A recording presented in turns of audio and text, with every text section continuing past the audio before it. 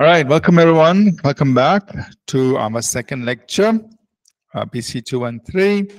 We're just giving a quick overview of Revelation. We are in Revelation chapter 13. So, Revelation 13, what we are seeing is there's a beast who's empowered by the dragon, that's the devil. And this beast is speaking, verse 5, Revelation 13:5.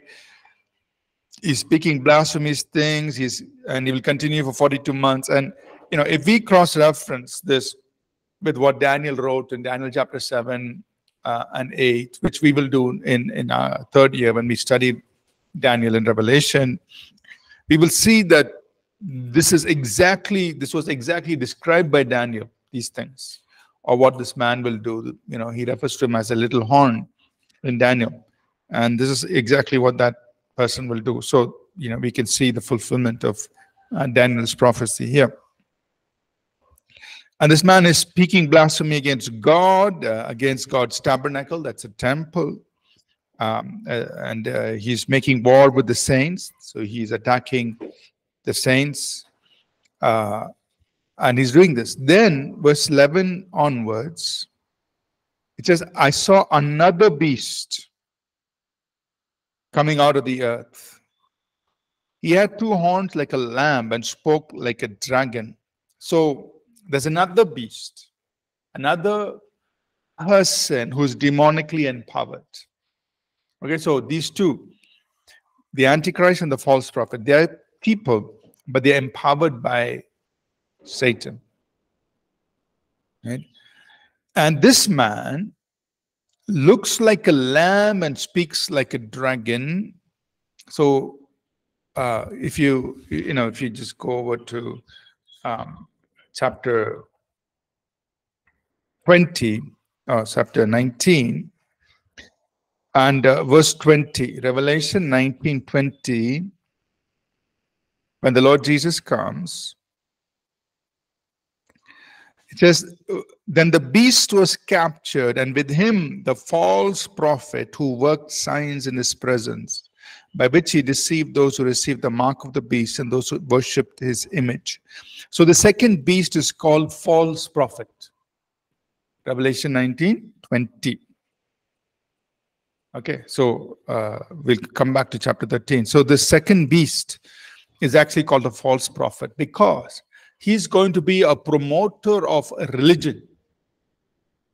He's going to work signs and wonders. And his main thing is worship the beast.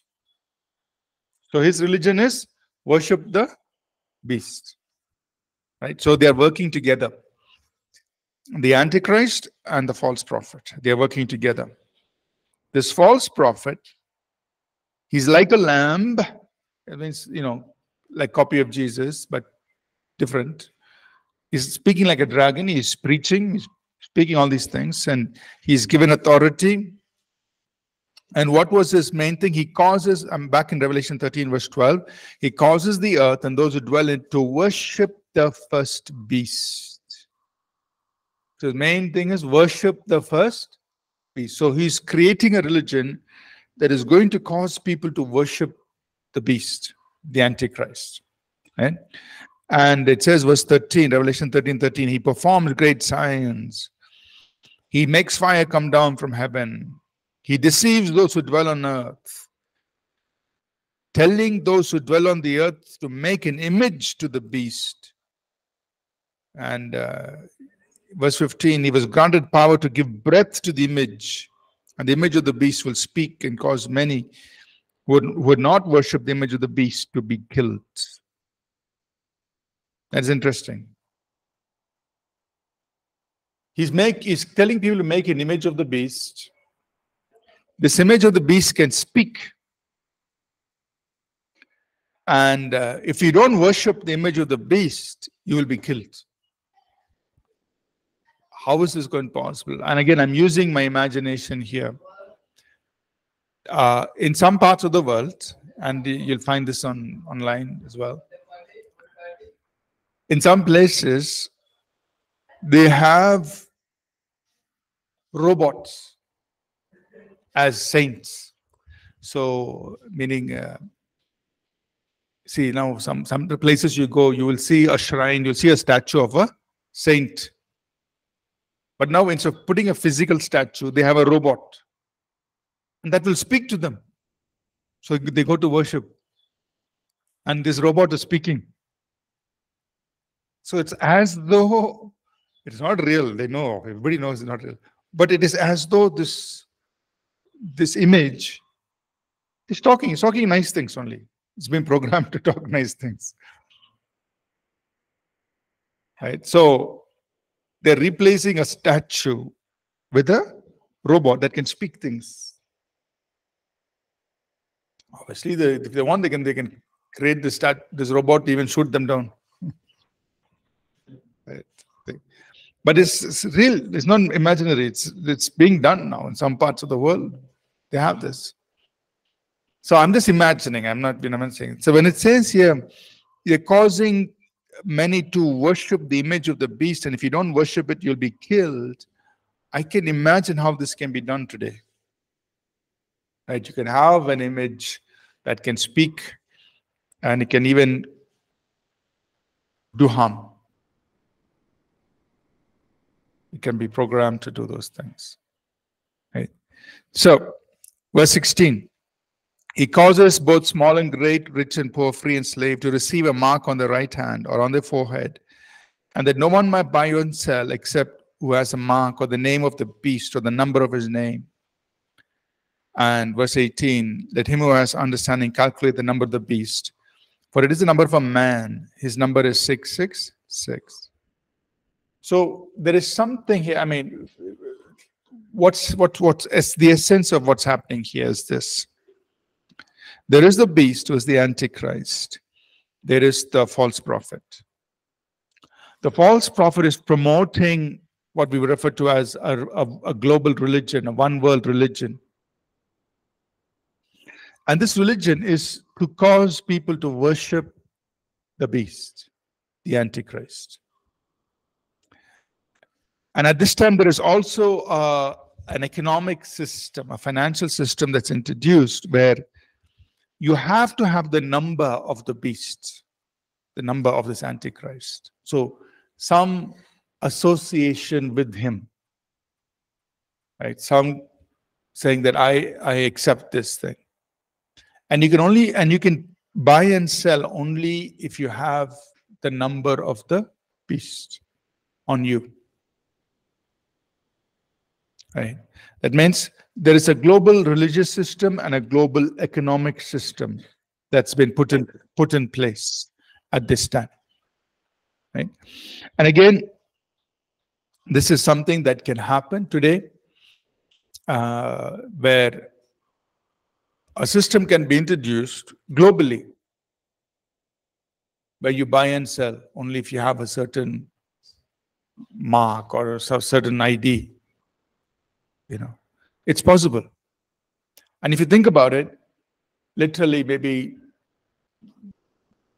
20 years ago, before credit cards were introduced and global transactions could take place, before that, it was not even, you can't think of it.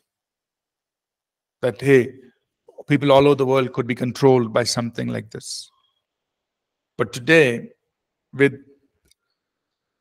financial systems so interconnected and things that can be done online, you can imagine that, yeah, something like this can happen. That one man could introduce a system where you cannot buy or sell unless you have that particular mark or identification. You can control systems. It's possible. Right? So the technology to make this happen is possible. Right? Two things we are seeing: a religion, a global religious system, and a global economic system being introduced by the false prophet, by the Antichrist, and they're working together. And this is starting from the middle of the tribulation till the end of the tribulation. Chapter 14, scene changes. The scene is now in heaven. So somewhere right after the middle of the tribulation, The 144,000 Jews are in heaven and they are worshiping God. So the question that many have tried to answer is, how did these 144,000 Jews get to heaven? Because they are there before the throne of God, they are worshiping God.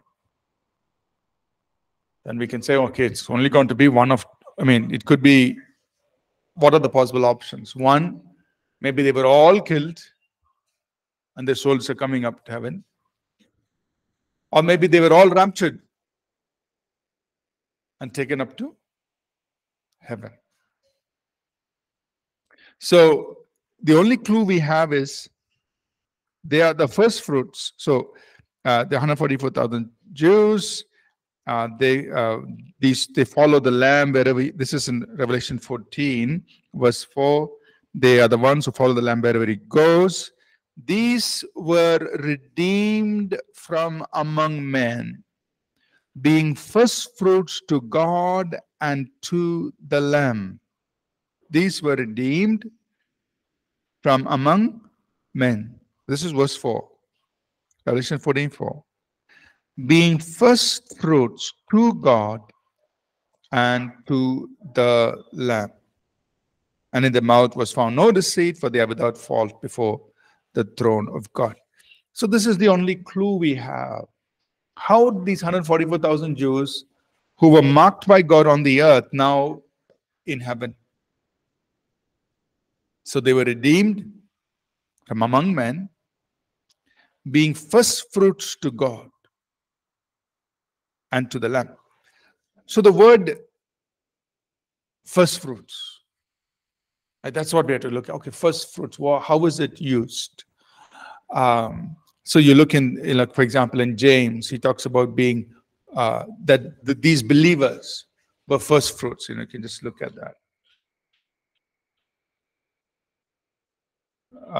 The first ones who got saved. Right? Verse 18, James 1:18. James is writing. He says, of his own will he brought us forth by the word of truth, that we might be a kind of first fruits of his creatures.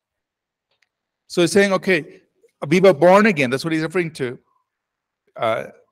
We were born again by the word of truth, that we might be a kind of first fruits of his creatures. It means the early people, the first set of people who got saved. Okay, and James is writing to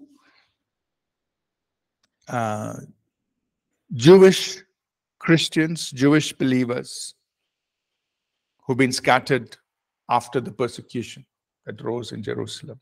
They've been scattered out of Jerusalem, so they're all outside. But they became believers while they were in Jerusalem.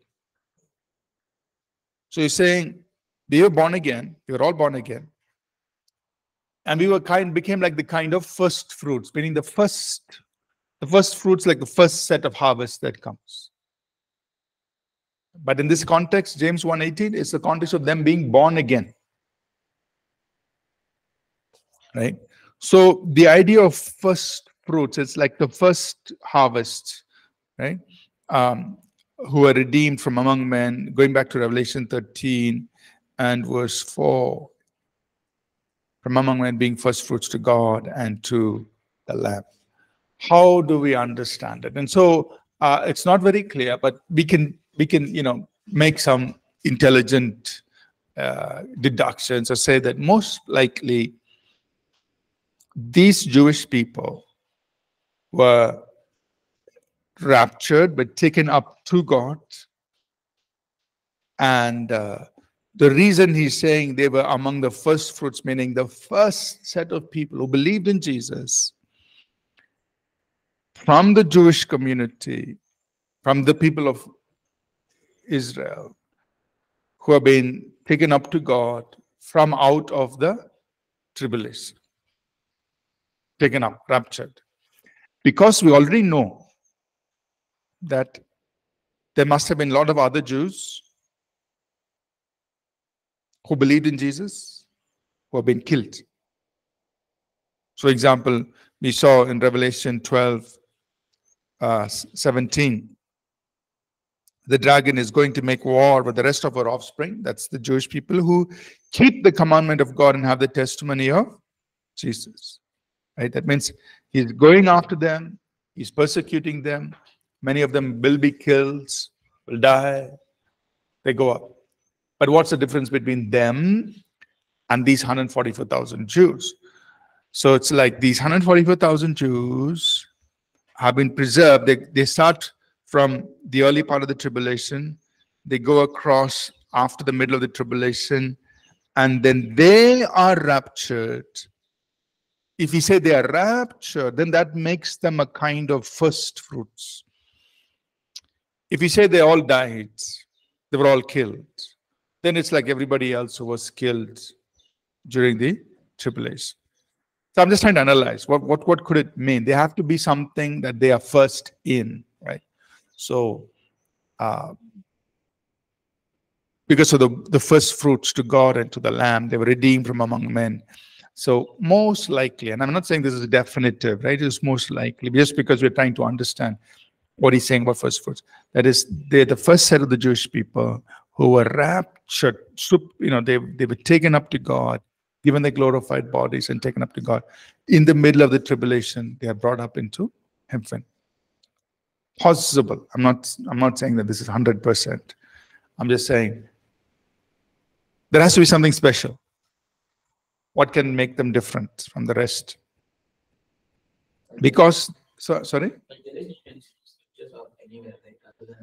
Other than this, no. Right? Because there is going to be a resurrection at the end of the tribulation.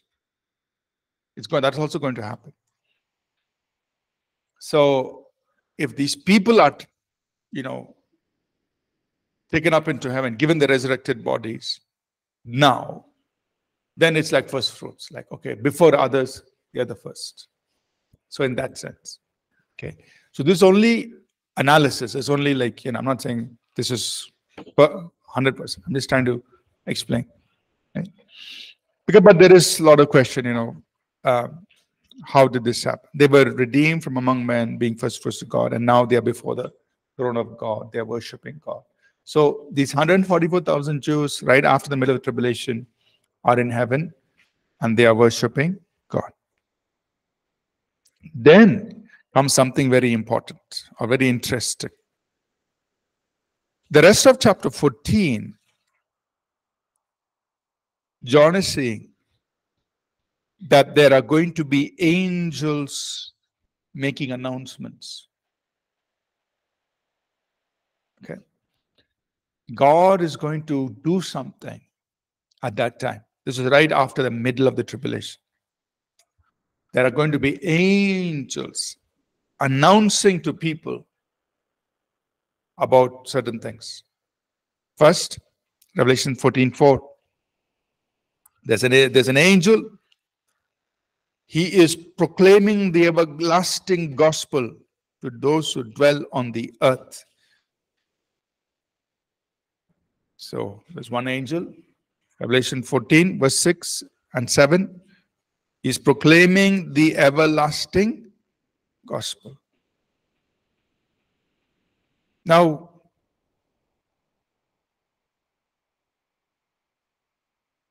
I'm just giving a side note here. There was a time in the 1980s, people saying, oh, this angel is a satellite. Oh, okay, it's a satellite going all over the world. It's proclaiming the everlasting gospel. Because that time satellite television was a big thing, and Christian TV was beamed through satellite to different parts of the world. So they're saying, oh, this satellite must be that angel flying in the midst of heaven, the everlasting gospel to preach all those. And he's saying, fear, with a loud voice, fear God, for the hour of judgment has come, worship the Lord, and so on. So there used to be a time like this, that they say, oh, this angel must be a satellite proclaiming this. Now, I'll just leave it as, okay, there's an angel. I'll just leave it like that. Don't change the angel to a satellite, and then a lot of other things can happen. So leave it as an angel. This God has assigned an angel to proclaim this. Verse 8. Another angel is announcing something. This angel is announcing the fall of Babylon. And we will see in coming up in chapter 17 and 18, there is the fall of Babylon. In chapter 17, there is a fall of Babylon as this mystery Babylon, this world religious system. Chapter 18, there is a fall of Babylon as in Babylon representing the world economic system. So two things. We saw in chapter 13 that there are two things introduced by the false prophet and the Antichrist, or the Antichrist and false prophet. An economic system and a religious system. Religious system, everybody must worship the beast. Economic system, you must take the number of the beast, only then you can buy and sell. And it's covering the earth. Chapter 17 and 18, both these things collapse. But now in chapter 14, verse 8, angel is saying, it's going to collapse. Hey, don't believe, don't be a part of this. Babylon is fallen, the great city is fallen. It's announcing, it's going to fall. Another angel, verse 9, is telling people, don't receive the mark of the beast. Verse 9. So another angel is announcing, telling people, don't receive the mark of the beast. It's better to die than to receive the mark of the beast.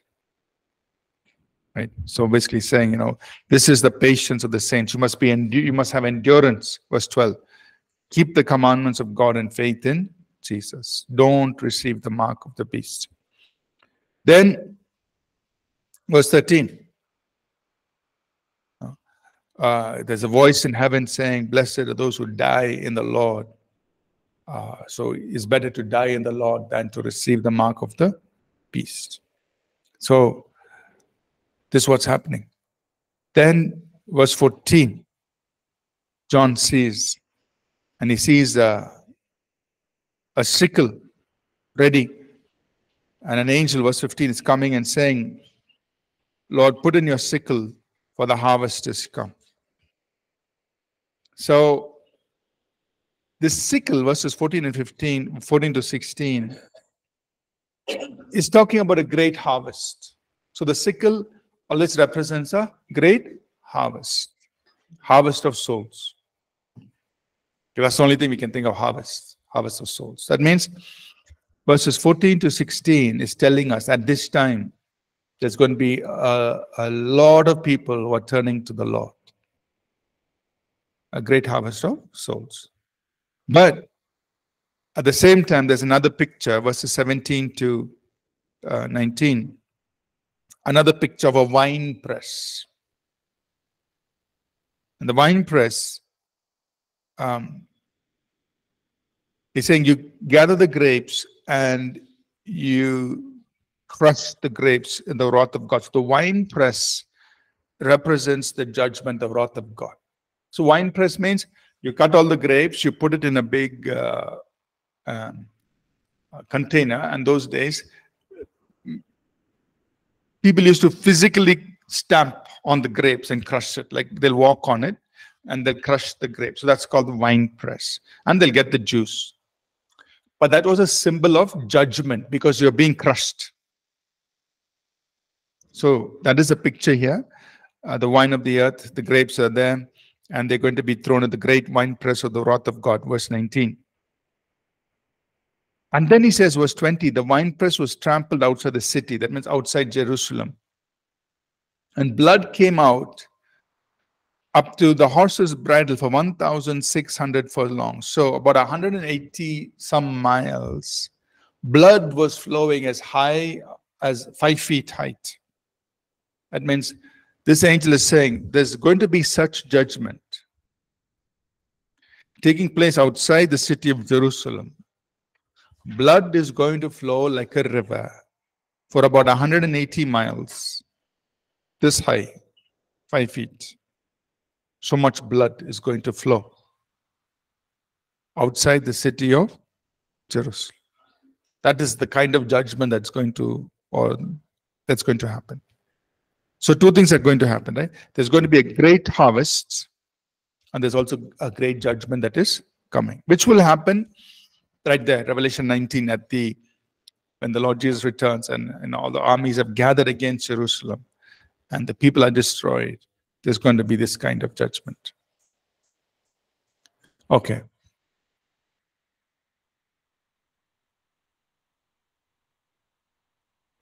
Sorry, Nina's question.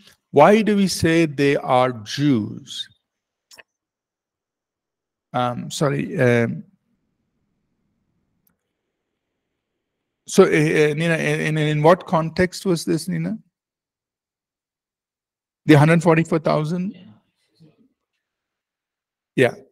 If you're referring to, the 144, the reason we say they are Jews is because of what we saw in chapter 7, Revelation 7, that these 144 were selected from the tribes of Israel. Revelation 7, verse 4. I heard the number of those who were sealed, 144 of all the tribes of the children of Israel were sealed. So that's why we say the 144,000 Jews, because Revelation 7:4, these 144 were from the tribes of Israel.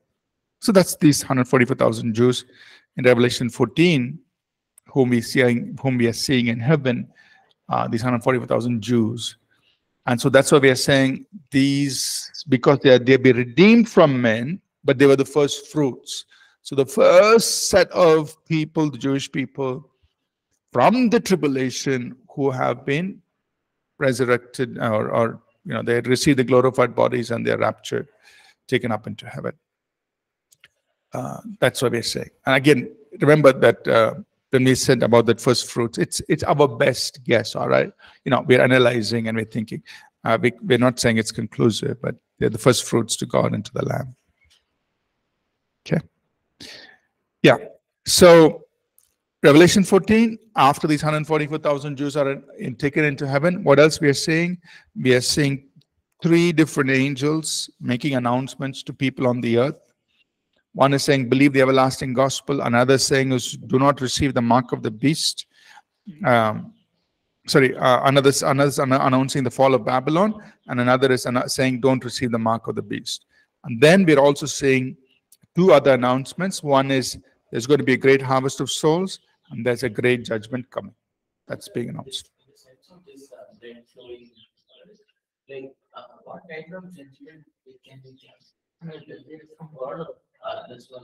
Yeah. So the way we can understand it is that there's going to be a great assembly of all the armies are going to gather against Jerusalem. So they're all coming to attack Jerusalem. And at that time, Revelation 19, people.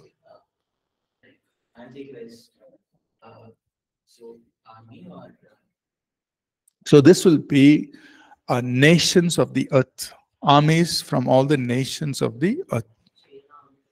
So lots of people. You can imagine, we don't know exactly. I mean, some nations are mentioned in Ezekiel 38.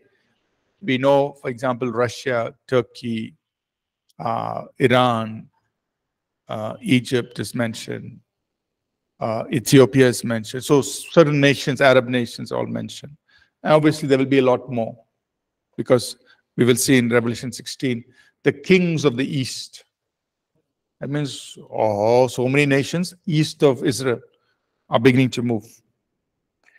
So, so all these armies of us. So literally, people are mobilized to go against Israel, Jerusalem. And at that, so, let's say, I don't know for sure, but let's say 200,000, 300,000, how many other thousands of soldiers are suddenly from all these opposing nations are all just landing there outside of Jerusalem. Helicopters being dropped there from, aircrafts, and just, so you can imagine if there's this huge armies of people surrounding Jerusalem. At that time. That's there. That's Revelation 16. It says, I'll give you the exact verse here. Okay. Revelation 16. Right. Verse 12. So the sixth angel poured out his bowl on the great river Euphrates, and its water was dried up, so that the way of the kings from the east might be prepared. So way for the kings of the east. That means kings means leaders. They from the east. They're coming in against Israel. And he says, I see a frog, dragons are going out. And what are these going to do? Verse 14. They're going to go out to the kings of the earth and of the whole world to gather them to battle of the great day of God Almighty. It means demonic powers are released on the earth. And they are going to instigate the nations to come against Israel. That's what he's saying. So you can imagine so many people gathering, their soldiers, people coming against Israel. And at that time, Revelation 19, verses 15 and 16.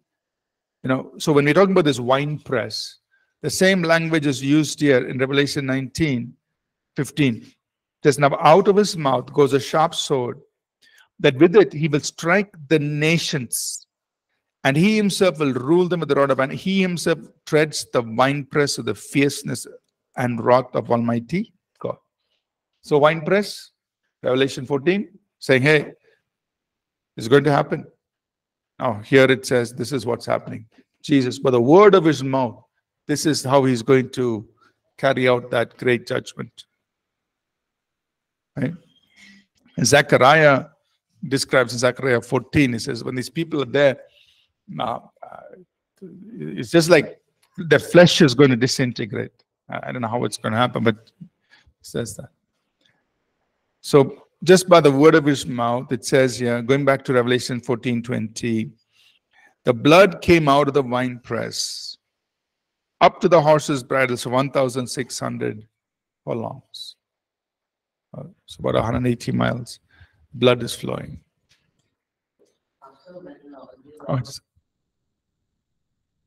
When all these nations were coming with Israel, so still the Antichrist will be in the temple.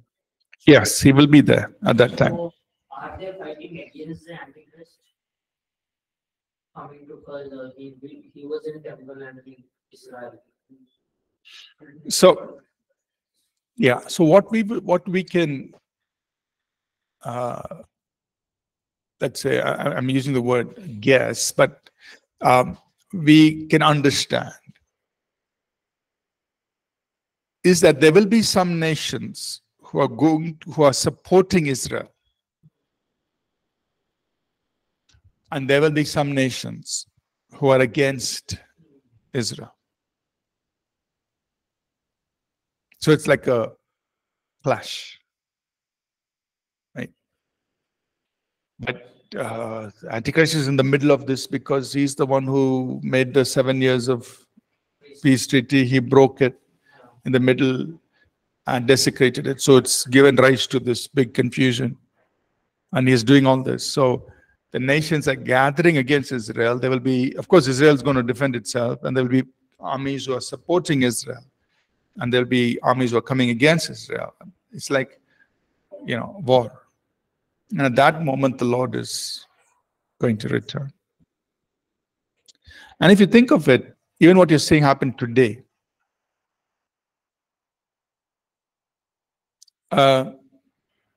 Israel is such a tiny country. And of course, what happened in November 7th now, the Palestinians attacked and now Israel is retaliating. That's been going on. But it's so much of tension in the Middle East because of this war that's going on. Or actually, Israel is retaliating and, doing this. Almost every day, the news, okay, what's going on? What's going on there? Yeah. Israel and its neighbors. And everybody's trying to calm things down, make peace. But they don't want this war to escalate and spread all over the Middle East. Other nations join in, it'll become a big thing. But at that time, it's going to be very big. Revelation. Okay, any questions?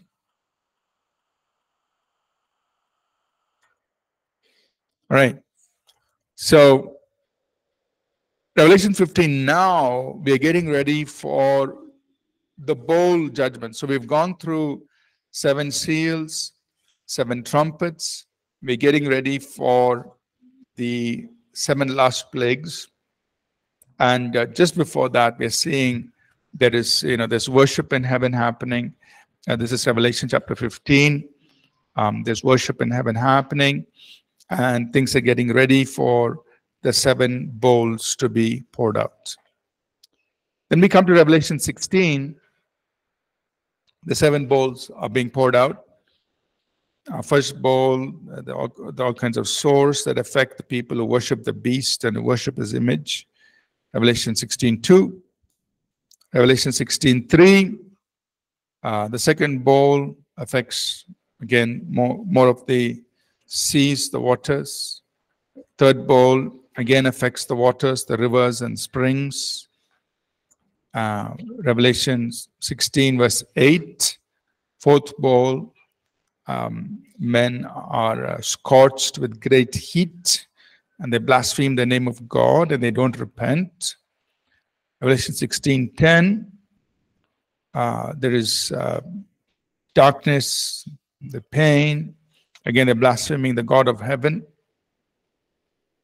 Sixth bowl, Revelation 16:12. This is where the river Euphrates is drying up to make way for the people, armies of the earth to begin to move towards Jerusalem. So this is where it's like, this is Revelation 16:12. The 6th bowl is, okay, this is where it's time for the battle of Armageddon. Right? The armies of the world are going to begin to move towards Israel. So Revelation 16:12, 6th bowl. It's coming to the end. Right? So Revelation 16:16, it says they gathered them together to the place called in Hebrew Armageddon. So that's why it's called the Battle of Armageddon, the final battle. So they're all moving now towards Israel, so on. Right. The 7th bowl is, this is it, the last one. The terrible things happening in the heavens above, on the earth beneath, earthquake and so on. Right. Now, Revelation 17 and 18 are interesting because remember, the nations are moving into battle, getting ready for the battle of Armageddon. And then two big things happen. Revelation 17, I'll just summarize this, but we will read this verse by verse next year. This mystery Babylon. Now, mystery Babylon is referring to this religious system that was introduced by this false prophet. Suddenly falls. It is rejected. Right? And people reject this false religion, right? And they no longer receive, or they no longer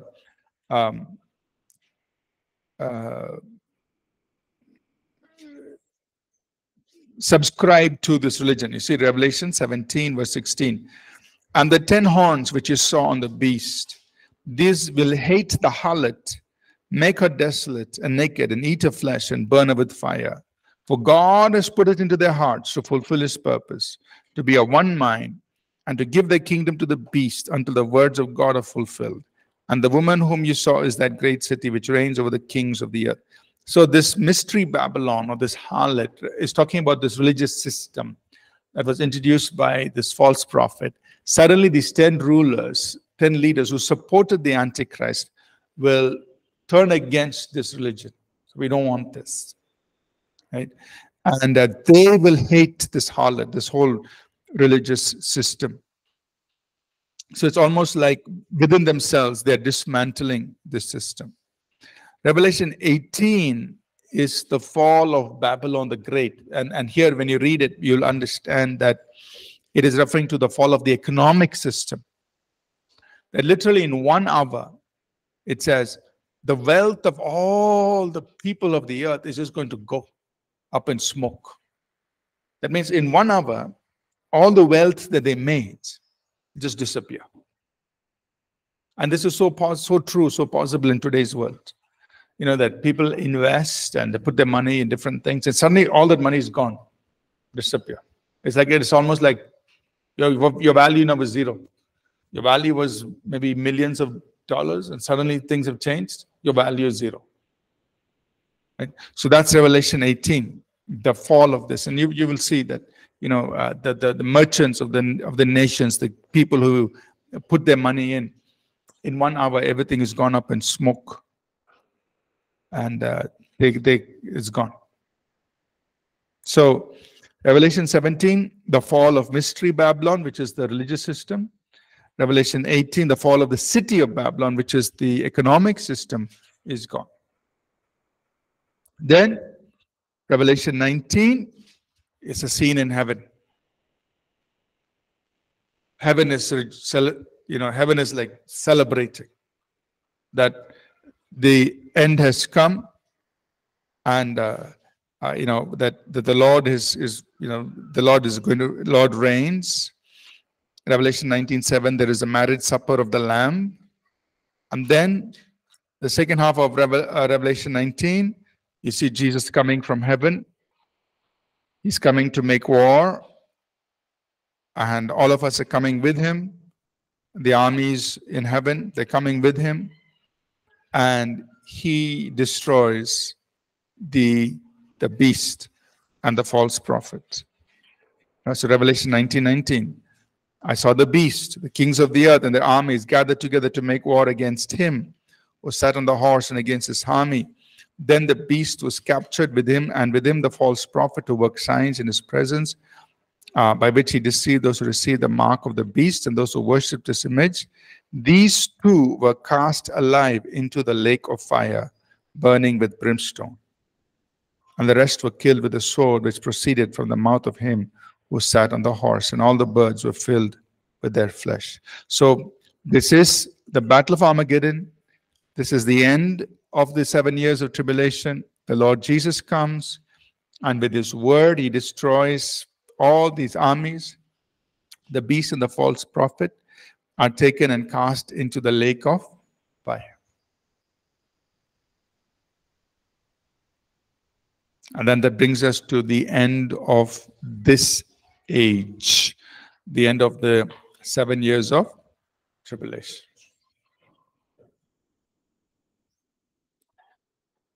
Okay, so we're going to pause here.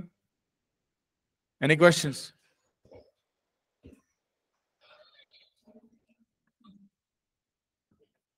Answers. So, like, I heard from one person, like the same Babylon, what they made, Of Babylon, the same city of Babylon, yeah. The physical city. Oh, so the physical city of Babylon is in Iraq. And when we read about, in Revelation 18, about that great city, Babylon, in Revelation 18, we see that it says that the business people from around the world, they are trading with this, or in this great city, Babylon. So literally, that cannot happen. You know, Iraq itself is quite poor in its country, and it's not like nations of the world are trading with that.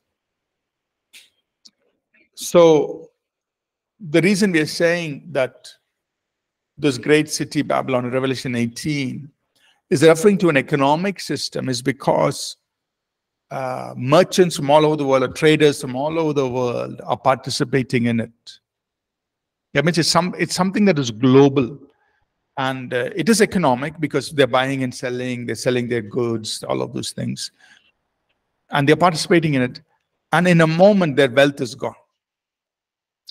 So we know that it doesn't have to do with the physical, literal city of Babylon, because that's not happening practically. That nobody's like, not the whole world is not trading with Babylon as a city.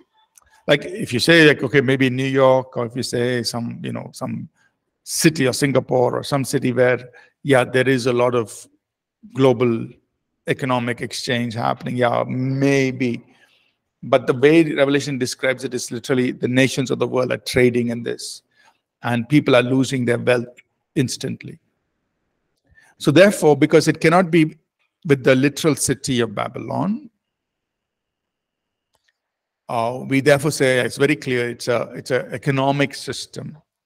And also because we see in Revelation 13 that this beast has set up a system where you cannot buy or sell unless you have the mark of the beast. So we connect that. Yeah, so this is what is happening. And the religious system which the false prophet set up and the economic system which the beast set up, both have collapsed. So we come to that conclusion, which I think is logical, it's fair. Yeah.